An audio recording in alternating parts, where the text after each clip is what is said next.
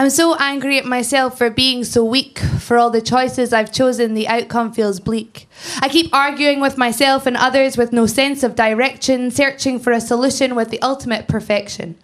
So fuck all the influences that have made me this way, the hypersexual society that has made me stay in this mixed up limbo, that tells me I should act like a bimbo and that smart and beauty can never mix. Shopping is the only way for a girl to get her fix. And do you know what? Fuck Kate Moss. Fuck Kate Moss for saying nothing tastes as good as skinny feels. Fuck her for encouraging young girls to skip meals. She's obviously never had chips and cheese. Girls, eat whatever you goddamn please.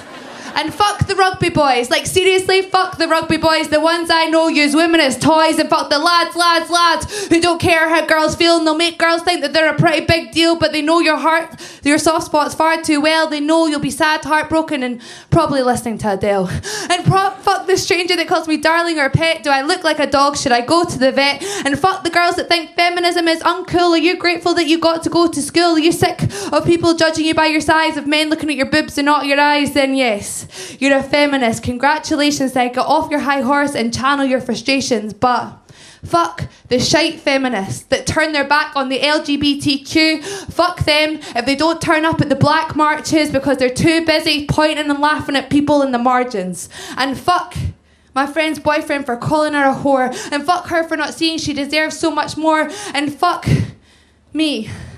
Fuck me for going along with it all. Fuck me for making other women feel small. And fuck me for always knowing better but still going out and buying that fucking designer sweater.